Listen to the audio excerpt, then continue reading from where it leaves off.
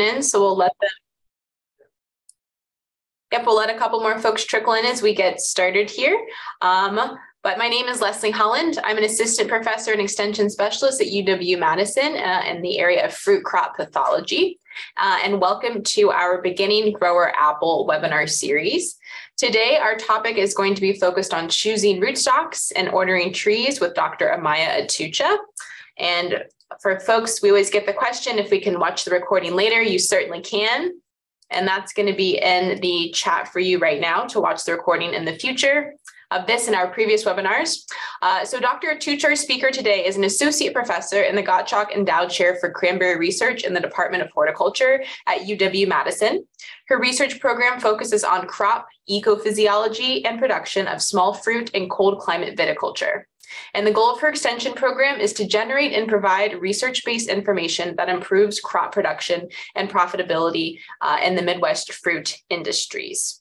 So as Amaya begins to share her screen, I just want to remind attendees that we would like you to remain muted throughout the presentation, as well as also keeping your videos off so we can kind of conserve that bandwidth and have a nice presentation for everyone to see, especially on the recording. And then as we move to the end, we'll go ahead and have you put your questions in our chat box. And we'll answer those at the end of the discussion, but those can start to accumulate there as you have them. And we'll also have a survey for you at the end of the presentation. And we want to thank this particular webinar series is a collaboration between University of Wisconsin, University of Minnesota, University of Illinois, as well as Iowa State University. So we've got some new collaborators this year, and we're really excited to have such a large group of folks contributing to our fruit webinars this season. So with that, I think I will turn it over to our speaker, and I will go ahead and post that link in the chat for everyone again, where you can watch recorded webinars for the entire series. All right. Hi, everybody. Thank you, Leslie. I'm going to start sharing my screen, and hopefully if you give me the thumbs up that you can see this properly. Great. Okay, so we'll get started. All right. So today we have our second webinar on this series of beginning apple grower. So if you're not a beginner apple grower, maybe a lot of the things that we're going to be talking today are a little bit very basic.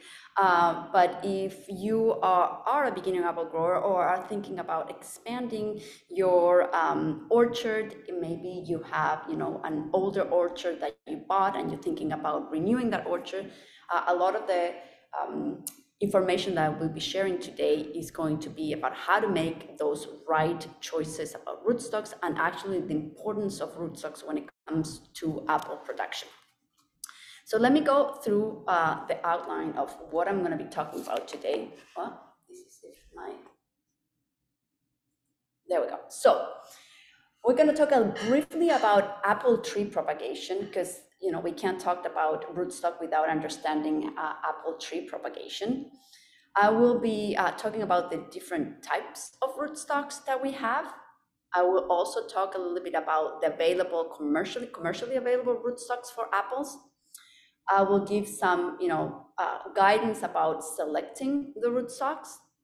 And then I will be also talking about ordering plants and timeline for ordering plants.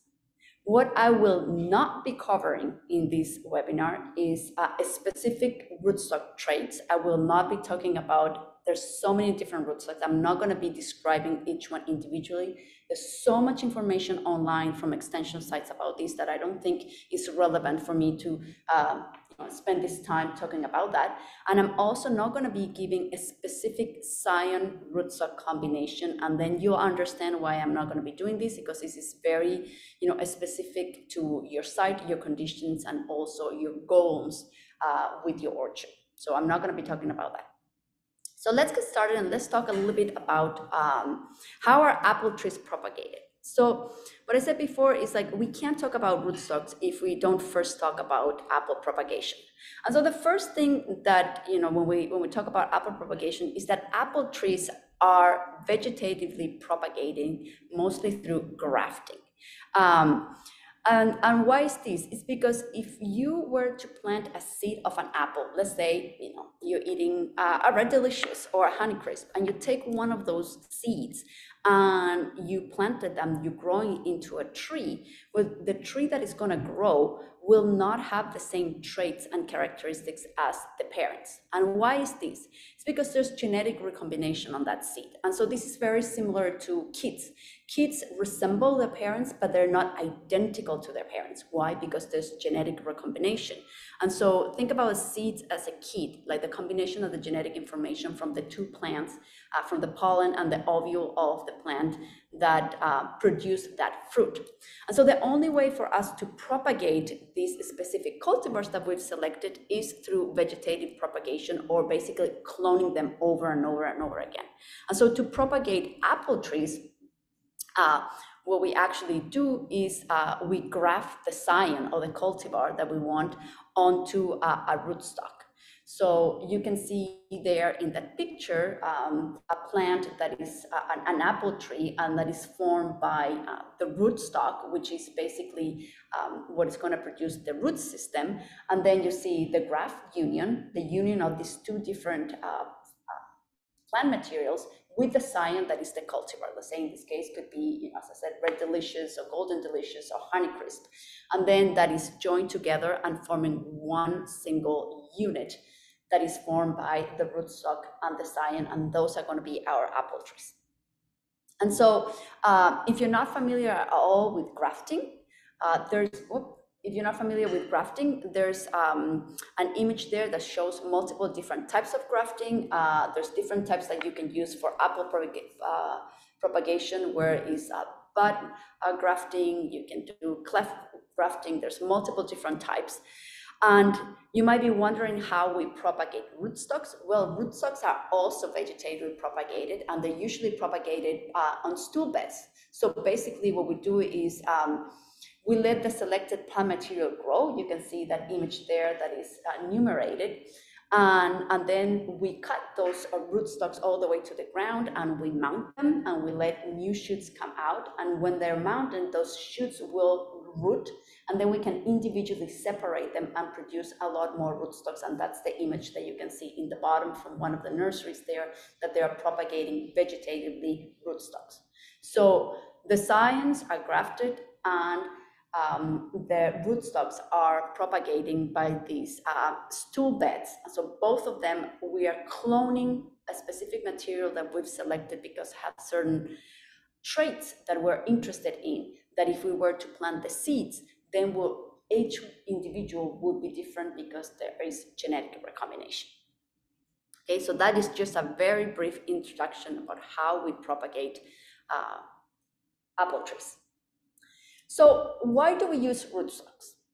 The reason why we use rootstocks is, and we don't, you could ask me, why don't we just use the same process that you just described for the rootstocks? We use it for the science. Let's say, for example, we have Honeycrisp and we want to multiply vegetatively. We just root this piece of Honeycrisp and we just put it in the ground on its own roots. And the reason why we don't do that and we use these rootstocks is because the rootstock will impact the way our varieties, our scions are going to grow.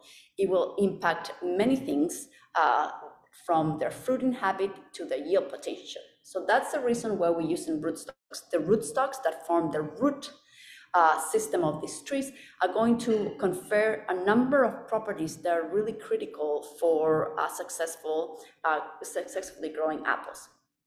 One of it, and the most important one, is the size of the trees. So the type of rootstock will affect the size of the tree.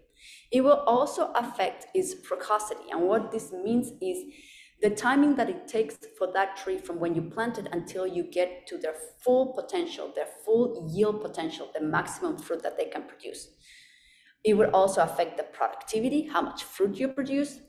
It will also affect nutrient uptake. Different rootstocks have the capacity to uptake different rates of nutrients, and that obviously will impact their growth and their productivity. This will also affect fruit quality. And the other reason why we use rootstocks is because rootstocks can confer some disease resistance, especially when it comes to diseases that are related to the root system and some potential diseases and limitations that we have in the soil itself. So I'm going to go through each one of these, and I'm going to talk a little bit about the different rootstocks and what they do and how they can help us address some of the limitations that we might have and why we're using them. So the first one that I was talking about is the effect of the rootstocks on tree size. So when we talked about apple trees, we tend to separate those in different groups depending on the tree size. So we talk about dwarfing, semi-dwarfing, vigorous, and standards. So you can see the image here going from left to right, from a smaller tree, a dwarf tree, all the way to what we call a seedling. So a seedling, or what we refer to as a standard tree, it would be a tree that is grown on its own root, that is not grafted. That tree is going to be a really big tree. Those trees that you start from a seed can grow all the way until sometimes like 40 feet tall. And those were the type of trees that we grew, 70 years ago. Very big, huge trees that, were very difficult. They would take a very long time to grow those trees to get to their maximum size and yield potential, but also trees that will take a very long time to start producing fruit. And so this is one of the main reasons why we don't want to use these trees, and we want to use rootstocks that can control the size of the tree. Because if we have a rootstock that allows us to have smaller trees, it means that we can plant those trees at a higher density. And when we plant those trees at a higher density, we can reach the maximum yield potential of that area in a shorter period of time, in less number of years. So having a smaller trees has a lot of benefits, from mechanization, easily to harvest, to spray, but also has a big implications on productivity. Smaller trees that devote less time in growing their framework, their branches, and devote that energy into growing fruit are going to be much more productive. And so how do we achieve this? We achieve this through rootstocks. So in the 80s, the first generation of dwarfing rootstocks were released, and this really allowed for what I was just explaining, this higher density. Those trees, the first generation, were about, between 50 to 80% the size of a standard tree. So you can see there, from the seedling all the way to the semi-dwarf. The semi-dwarf, when it says 50 to 70% of a standard, is 50 to 70% the size of these seedling trees. So considerably smaller. So with this type of smaller semi-dwarfing trees, it would take maybe about 8 years until those trees would achieve their full crop, a full potential crop, while a seedling would take sometimes 10 to 12 years. That's a very long time to wait and invest on an orchard to be able to get the maximum yield potential. In the last 20 years, we really have moved a lot into these more dwarfing, smaller rootstocks. And these rootstocks are able, the newer ones that are much more dwarfing, they are able to come to their full production by the 3rd or 4th year after you plant them. However, one big difference between these dwarfing rootstocks and the more vigorous standard rootstocks is that dwarfing rootstock, even though they start producing earlier and are more efficient in terms of producing fruit, they're also weaker trees because they're smaller. And in this case, the majority of these orchards in high density do require additional support structures. And so we tend to grow these high density orchards that use dwarfing rootstocks on orchards that will have a trellis system in which the trees can be supported. If not, those trees would break. They're not able to withstand the weight of all that fruit in this very small frame. Okay, so these dwarfing rootstocks that may be 20 to 40% the size of a seedling, they do require some support system. They will require trellis. So here is another image showing you the different types of rootstocks that we have from the different sizes, from a seedling, a very big tree, to some very, very small dwarfing trees. Like here, one example is this MM27 or the Geneva 65. These are just different types of rootstocks that are available, and you can see that all of them, there's a big variety in terms of sizes within the rootstocks that we have available. And this is part of the reasons why it's sometimes really hard to choose a specific rootstock. But as I go through the presentation, I will give you some more advice and tips about how to think about this. But if you want to grow a high density apple orchard, you need to understand that you will not be able to grow them on these really big rootstocks, the seedling rootstocks. You will have to go into a dwarfing rootstock. The other effect that rootstocks can have on apple production, as I said, is the precocity and the productivity. So smaller trees will be more precocious. They will start producing flowers early on, and they will start producing fruit sometimes by the second year after you plant them. And they can achieve a full crop by the fourth year compared to bigger trees. Smaller trees at higher densities will reach the maximum productivity of that specific unit of time earlier than trees that are bigger and that are planted at a lower density. And these have huge impacts on the economics of growing apples. If you're investing a lot of money into this orchard, you want this orchard to start producing their maximum yield potential as fast as possible so that you can recover this investment. And the only way of doing this is by using dwarfing rootstocks. So I have here an example of productivity and precocity of rootstocks, how they change. And what I want you to focus on here is you have on the left column what is the vigor category. So it separates it from, on the very top, the biggest trees, the less dwarfing trees, all the way to the bottom of this table that shows the smallest trees. And that can be represented by what we call the trunk cross-sectional area. This is basically measures the area of the trunk. How big the trunk is a representation of how big those trees are going to be. So you can see in a semi-standard rootstock, you have a much bigger tree than if you have a sub-dwarf or a small dwarf tree that's much smaller. The other thing that I want you to look at is this right column that shows the cumulative yield or the efficiency. This basically is a relationship between the size of the tree and how much fruit it produces. So the higher the number means that the tree is smaller and produce a lot more fruit. The smaller the number means less fruit production and bigger tree, more of that energy devoted into growing shoots, leaves, branches. And if you look at the semi-standard or the large semi-dwarf rootstock, those rootstocks are really big, you can see that cumulative over 4 years, those trees are way less efficient in producing fruit. They spend a lot more energy into producing wood. Well, if you compare them with a moderate dwarf rootstock, you can see that those numbers in cumulative yield efficiency are much higher, meaning those smaller trees are much more efficient in producing fruit compared with older trees. So that, again, is how this size of the rootstock is going to affect your productivity and how early you're going to start producing fruit. The next thing that I want to talk about is that rootstocks also can have an effect on nutrient uptake, and this will affect the quality of your fruit. So in this table that I show here that I took from one of the many studies that we have, many publications about evaluating different rootstocks, this is a study in which they were evaluating very small rootstocks like M9 that you could see there with very big rootstocks like the seedlings that you can see. And in two different varieties, there's Gala and there's Golden. And what I want you to focus on is on the different nutrient levels that they found on those trees.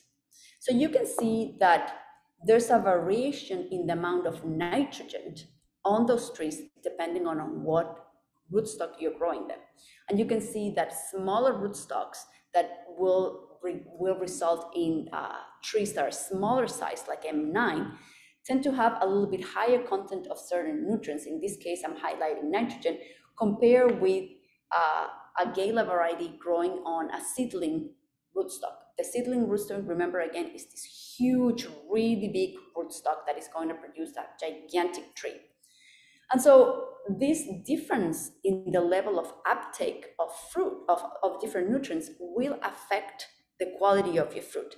And I specifically put an image there on the right of a disorder that's called bitter pit. And this bitter pit is a problem that affects mostly Honeycrisp variety, but it also affects other varieties.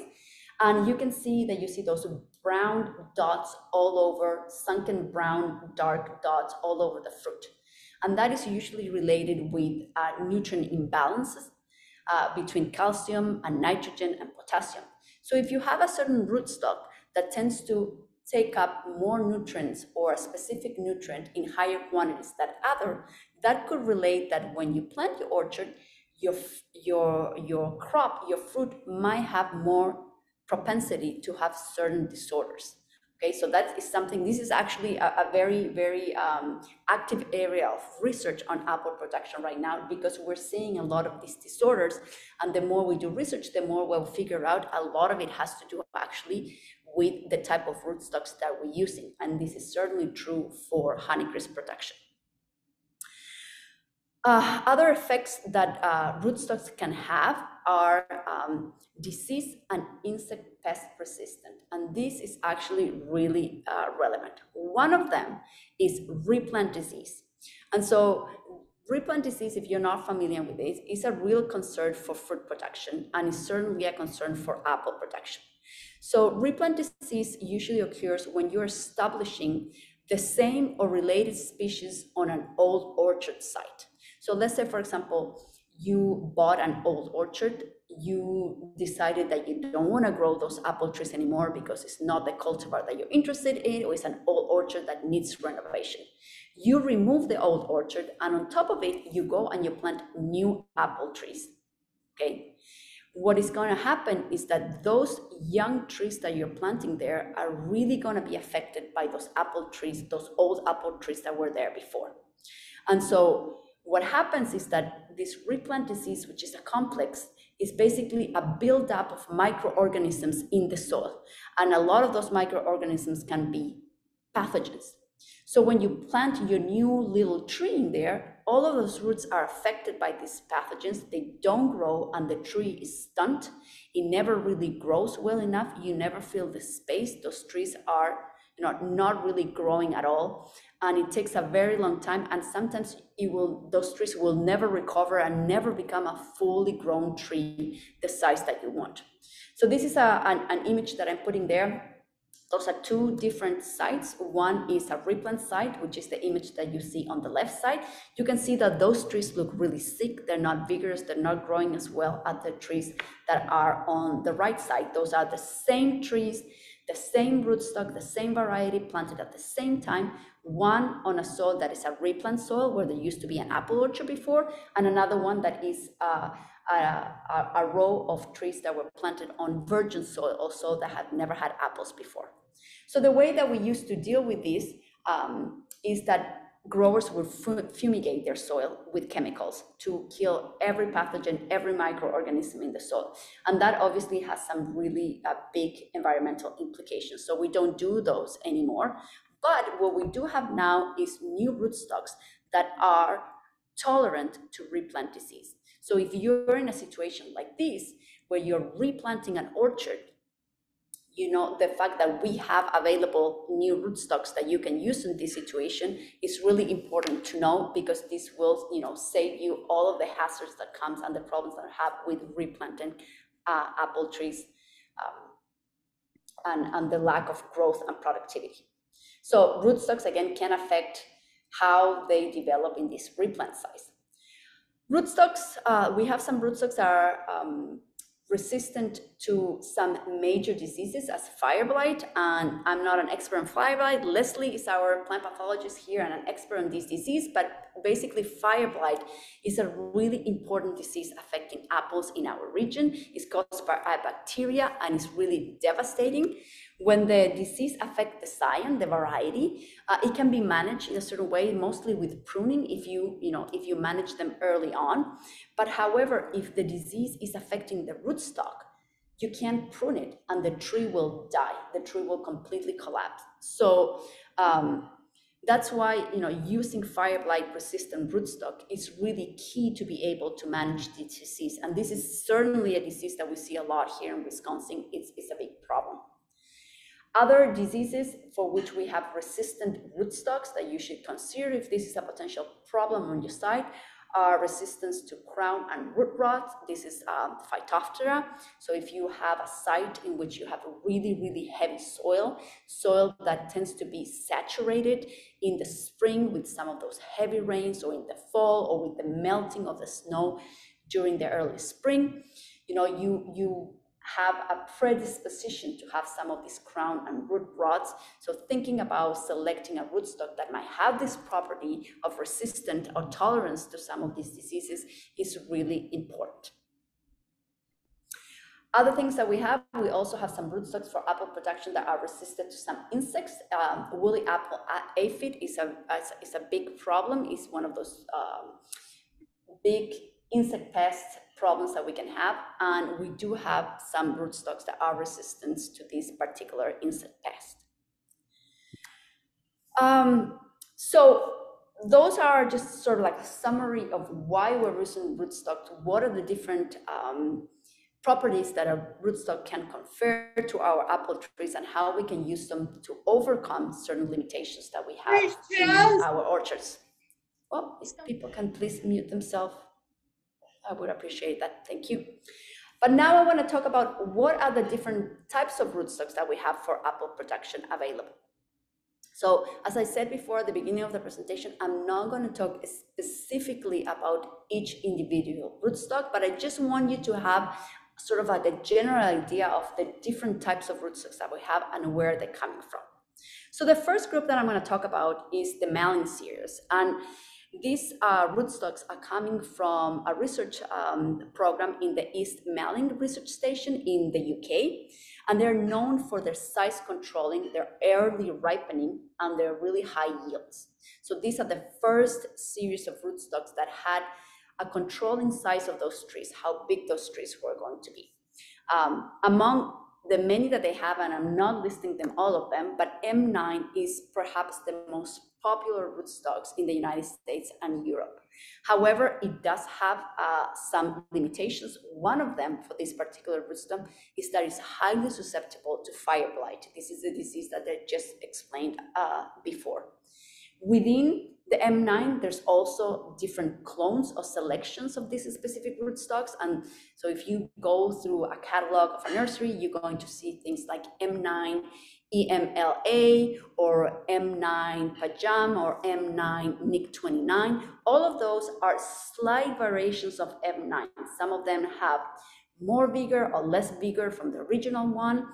We also have some of them that are disease-free or virus-free, that they have been screened and treated so that there's no diseases on this type of material. But you can see there the different types of from the Malin series, and all of these rootstocks from now on, you're always going to see them listed. The first one is the most dwarfing one to the biggest ones. From this M27 in this case is the most dwarfing rootstock of this series, and M2 would be the rootstock that is going to give you the biggest tree. Then the next series is the Malin-Merton series. So the Malin-Merton is also coming from the UK, from two different breeding programs that generated some new selections, and they're always defined as MM. So these two, MM106 and MM111, are relatively vigorous rootstocks. And this MM111 is a standard rootstock that was used a lot during the 80s, when we tended to have much bigger trees in our orchards in a much lower density. The next group is the Buragovsky series. This is a series that comes from Russia, was created there, and the goal of this series was to have rootstocks that had improved cold hardiness. Okay, and so B9 has been one of the replacements for M9 because it tends to be much cold hardy. So in areas like, for example, here in the upper Midwest, especially here in Wisconsin, B9 has been one of those rootstocks that have been planted more than M9. It produces about the same size of tree, with the difference that B9 is a lot more cold hardy than M9. The next group is the Geneva series. The Geneva series were developed at the Geneva Research Station in upstate New York, the USDA Research Station. And this series is probably nowadays the most popular rootstocks that are being used for apple production. They are highly resistant to fire blight, many of them. They are also resistant to woolly aphid. Some of them are resistant to root rot, and a number of them are also resistant or tolerant to replant disease. So they are not only controlling of the size of the tree, there's a whole variety from really dwarfing to more vigorous rootstocks, but they also have a lot of these other traits that makes them very popular nowadays in all of the new apple production and all of the new orchards. Many of them are going into this, using these Geneva rootstocks. We also have the Vineline series, and the Vinelines they were developed at the Horticulture Experiment Station at Vineline Station in Ontario, Canada. They're known for their increased cold hardiness as well, and they're also fire blight resistant, especially compared to some of those Malin series rootstocks that don't have this fire blight resistance. You might also encounter the P series, and so this is coming from the research institute in Poland. And again, in this case, these rootstocks were bred for cold hardiness, but also for resistance to color rot. And then the last series that I'm going to be talking about is the supporter series. These have been developed in Germany in the Pilitzner supporter series is called. And among these rootstocks, supporter 4 is something very similar to M26. And these, again, are coming from Germany. So as you see, there's a lot of different series with different traits, which makes choosing rootstocks very overwhelming because there's so many different options. I also want to talk about interstems, and I'm going to explain this a little bit more for those that are not familiar with this. So, because many dwarfing rootstocks, these rootstocks that are going to produce really small trees, require support. Some dwarf rootstocks are sometimes used as an interstem to combine the desired characteristics of vigor that an understock can provide with a dwarfing interstem.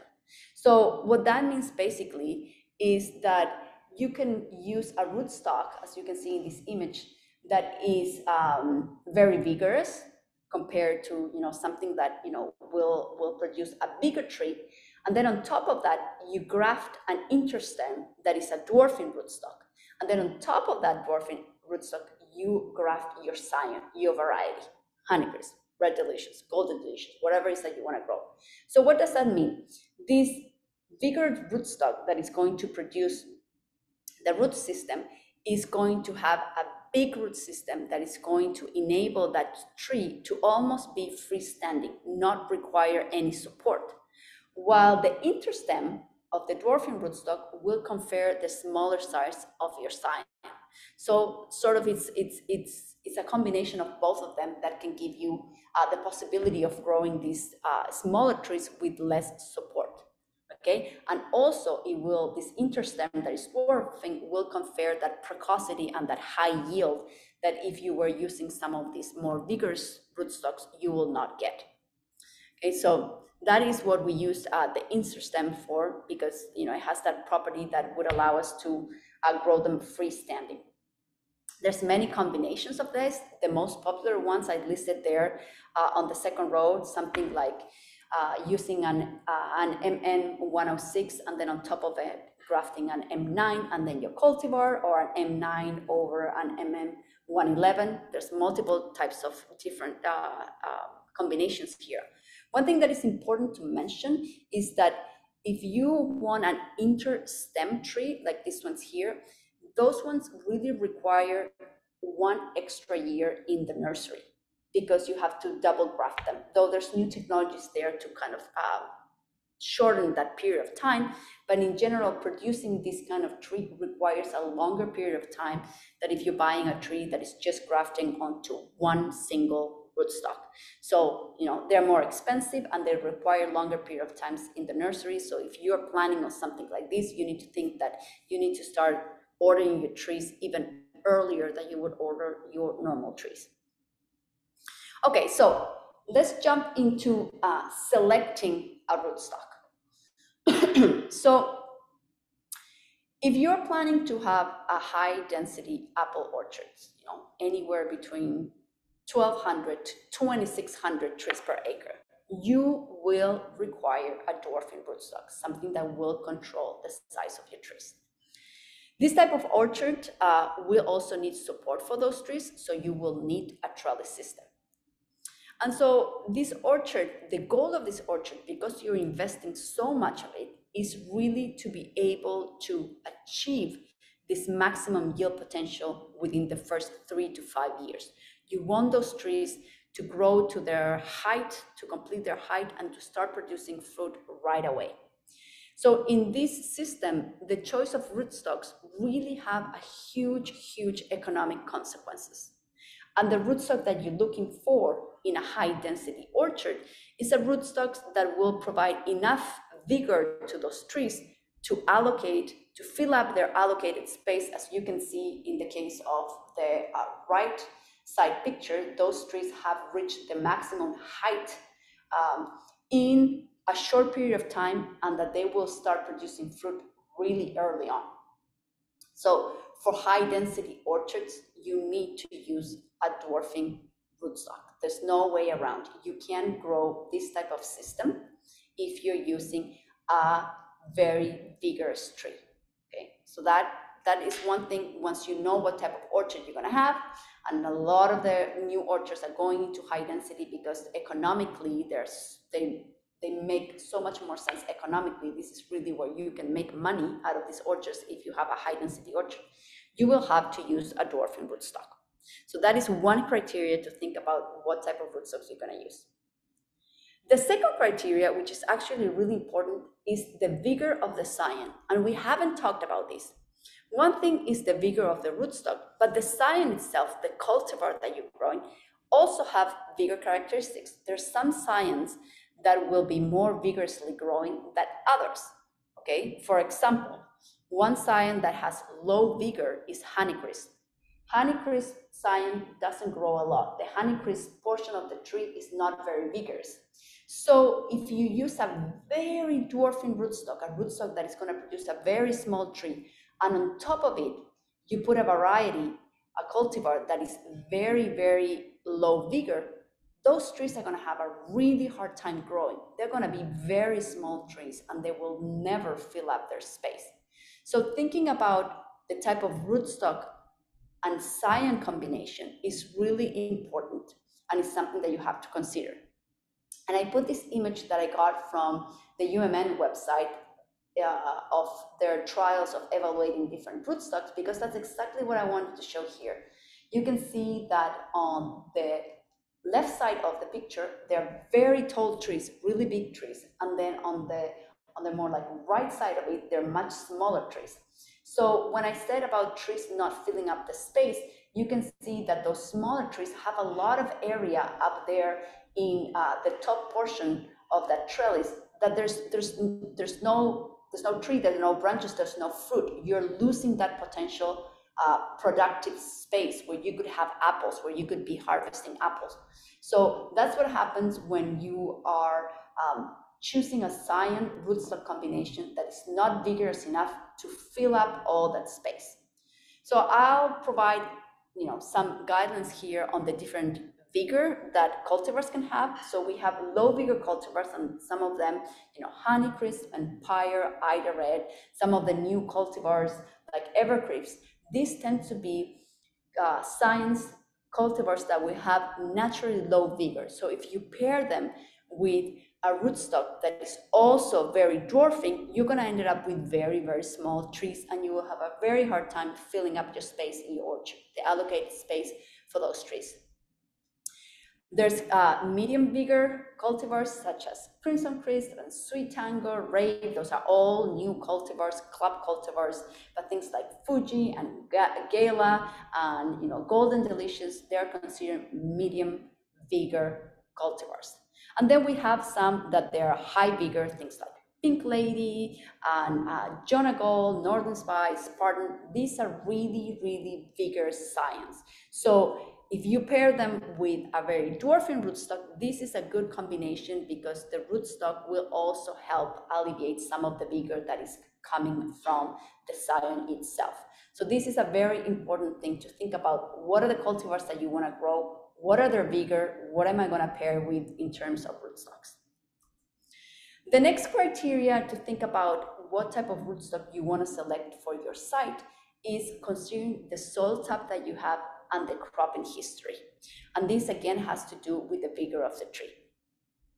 The texture of your soil, the percentage of organic matter that the soil has, the soil depth, the available depth that you have for those roots to develop, and also the amount of nutrients that are in your soil are all things that you need to consider before you select a rootstock. And why is that?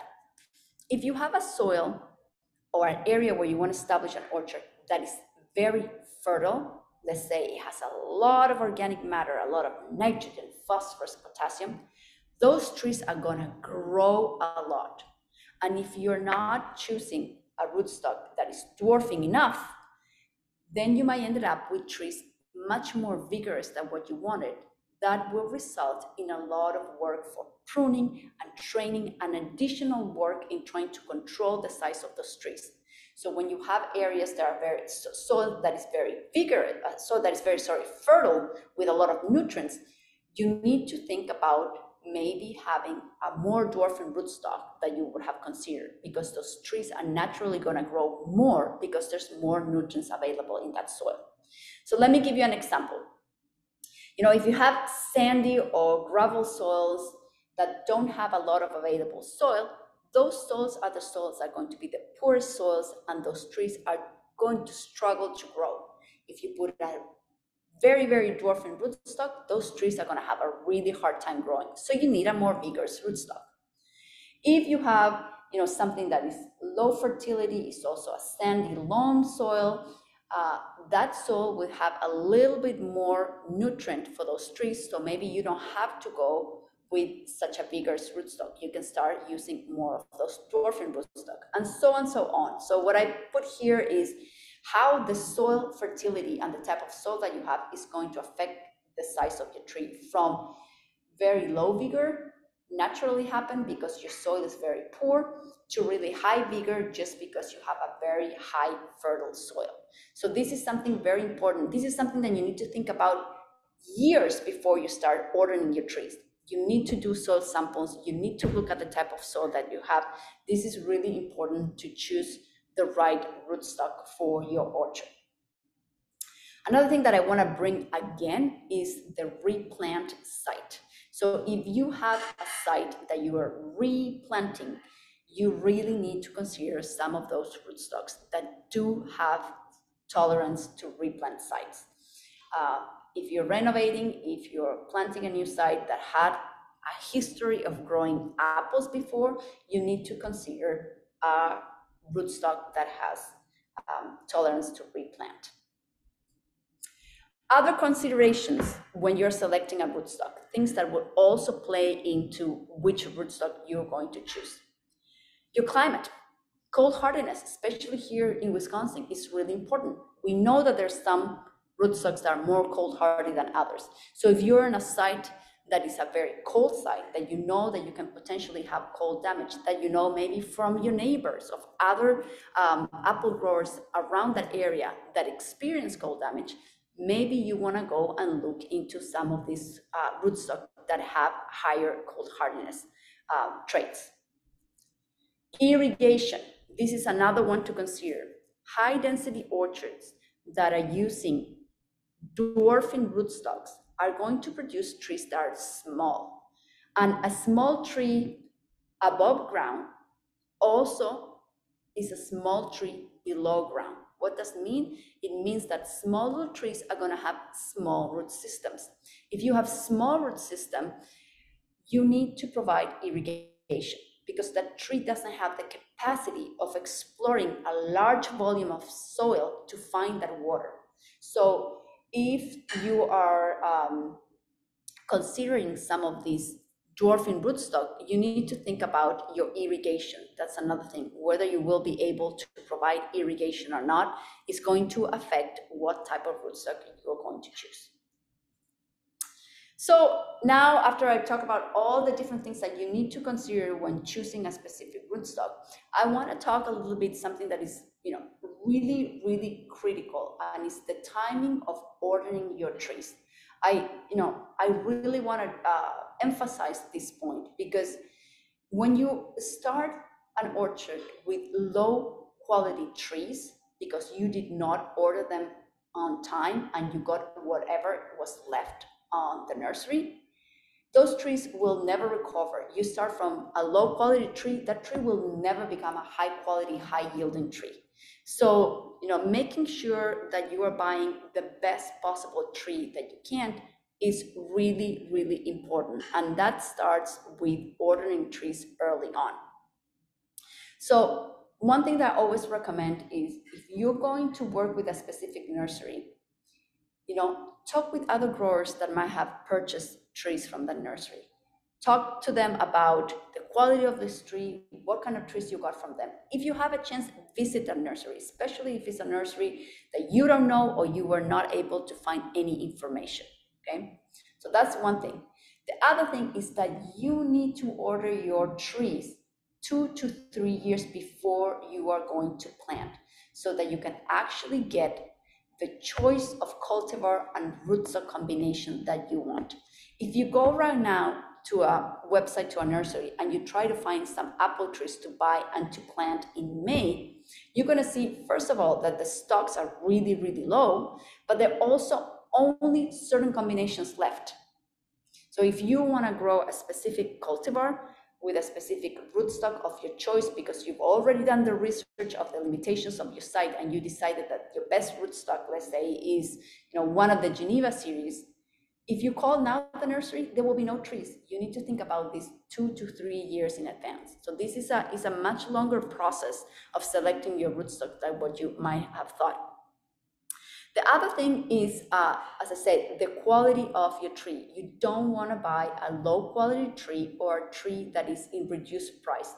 This tree, long term, is going to be a lot more expensive than investing a couple more dollars in a high quality tree with time.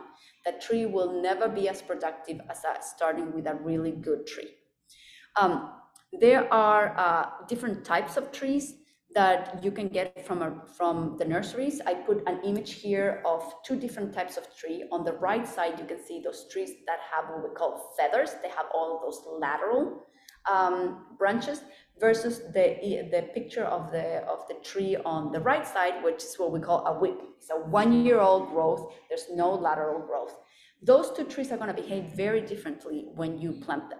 The tree that already has lateral branches is going to be a tree that is going to develop much faster and is going to reach their maximum potential much faster than a tree that is a smaller diameter tree and that might not have some of these feathers. But the tree that is more developed and bigger is going to be more expensive than the tree on the right side. So you need to think about, you want to buy the best possible tree to start your orchard, so that your orchard develops as fast as possible and you reach that maximum yield potential in the shortest amount of time. When you're buying trees, a lot of those trees comes like this, like a whip tree. What you want to look at is the diameter of the tree. In general, you want something that is, a half an inch to 5/8 of an inch is usually what you will find. These trees are usually somewhere between 4 to 6 feet tall. And if you cannot find this kind of tree, the next size of tree, the next smaller size of tree is something between this, like a 3/8 of an inch to half an inch diameter. Those trees, again, are the kind of trees that you're looking for to establish your orchard. You don't want anything that is smaller than that, because it's going to take you a very long time to establish those trees.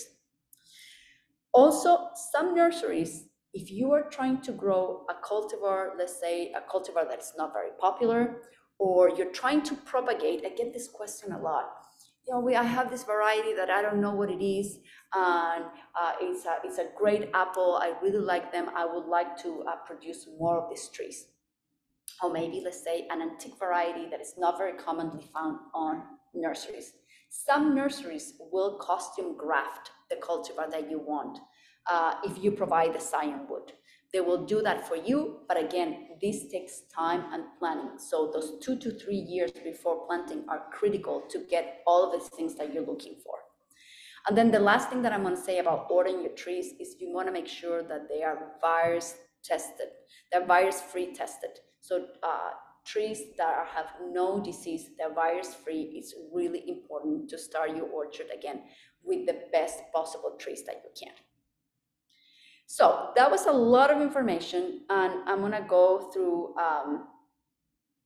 a summary of some of the things that I said, and I want to leave a lot of time to answer questions.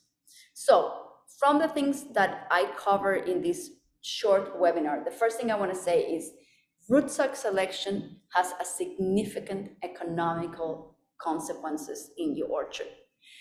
Choosing the wrong rootstock, can cost you a lot of money. So doing proper research is really important with time to select the best rootstock for your site, for the type of growing system that you're interested in. There are many options of rootstock, and we're lucky for apple production because this is definitely not the case on a lot of other fruit crops. So in the case of apples, it can be overwhelming because we have so many, but also we're thankful that we have all of those different options. Define what is your production system. If you're going to go on high density or medium density, what is it that you're looking for? What is the type of orchard that you want to grow? But also make sure that you know what are the limitations of your site. You have poor soil, or you have soil that is very fertile. It's a replant site. Maybe it's not a replant site. Maybe you have soils that are very heavy and that soil holds a lot of water. They take a very long time to drain. Well, in that case, you want to think about a rootstock that maybe is resistant to some of these wood and color rots, because you're going to have a lot of water on that soil that could potentially produce some of these disease problem. Again, matching the scion vigor to the rootstock vigor is really critical for success. What is the variety that you're interested in growing? What is it that you want to grow? What is the vigor of that? And what type of rootstock works the best with that? It's very important. Order the trees at least 2 to 3 years in advance so you can get the best quality trees, and the scion rootstock combination that you want is very, very, very important. And then there are so many resources online, especially from the university extension sites, that describe a specific traits for each one of these many rootstocks that we have for apple trees. I'm not going to go through them because it will be the most boring webinar that you ever sit through. But when you are looking over those rootstocks and their specific traits, you need to know what you want to grow, how you want to grow, and what are the limitations of your sites, so you can narrow it down to the best possible rootstocks that you want to choose. I think that with that, that's everything that I had prepared for today, and I'm happy to answer if there are questions. So I'm gonna stop sharing the screen, and I'm gonna go. Excellent, Amaya. Thank you so much. We do have a couple questions in the chat that I can share with you, and then I'll just encourage folks to continue to put questions in the chat as you have them. So one of the questions, Amaya, was, is Ottawa 3 or O3 dwarf rootstock used in the USA? It's common in Canada and very winter hardy. Yes, those are actually available, though you can find them in specific nurseries, and you have to go through their specific characteristics. There's one of the things that I'm going to say is that we do have a lot of rootstock evaluations in apple production. There's a multi-state big project in which many universities are involved. It's called the NC 140, and the whole goal of that program and this collaboration with researchers across the entire state is to evaluate the same rootstocks in different growing regions in the United States. And among those rootstocks that we have evaluated, a lot of those that might not necessarily be listed among the ones that I cover are also being tested, and their information are available online. If you go to their website, if you just go on Google NC140, you're going to see a lot of report and a lot of information on multiple rootstocks. But yes, that the Ottawa one is one that I did not include in the list of different ones, but they are actually available, and you can find a lot of information on it online. Excellent. Thank you, Amaya. We're going to launch a poll really quickly if folks could provide some feedback on that about today's webinar. And as folks are starting to think about that, Amaya, I'll prep you with the next question. We have someone who's interested in hearing more about you commenting on planting on farmed ground for corn, soybeans, alfalfa, etc. Any risk of herbicide carryover or lay fallow for a while? Yes, there's definitely some, there could be some problems with herbicide that is just left from these cropping systems. In general, one recommendation, this is beyond selecting the rootstock, because we don't have any rootstock that are resistant for all of these. But what you can do is you can use a cover crop to be able to reduce the amount of herbicide that is left, and also improve that soil.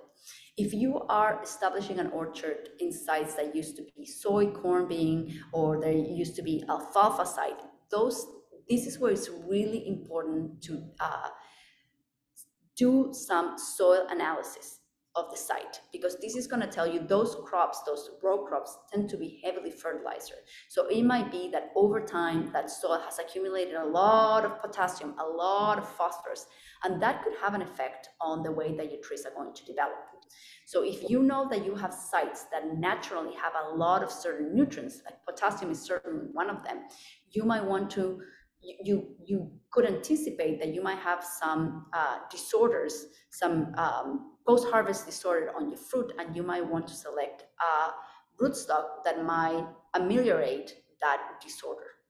Okay, so again, I cannot address this enough.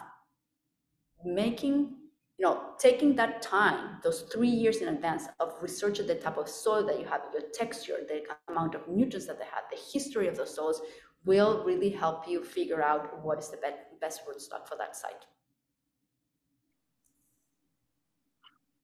Another question, Amaya, thank you for that answer. Would excess nutrients impact flower and fruit development as well? If you have a site that has a lot of nutrients, especially nitrogen, that will result on trees when you plant them, that they're going to be very vigorous. They will want to grow a lot of shoots, a lot of leaves. And every single time we have a tree that is very vigorous, that will be in detriment of producing first flowers. So that's why when we heavily fertilize those initial trees, we prune them heavily, those trees respond with a lot of vegetative growth, and that delays the start of the fruit production. So yes, very heavy, very fertile soils will result on trees that are more vigorous. That's why, if that's your case, you want to choose a rootstock that is more dwarfing, that is going to control that, so that you can start producing the first flowers and the first fruit earlier on. Excellent. And we've got one more question as we roll into the end of the hour. Backyard apple trees, 2 to 4 trees, best source of trees and scions to use.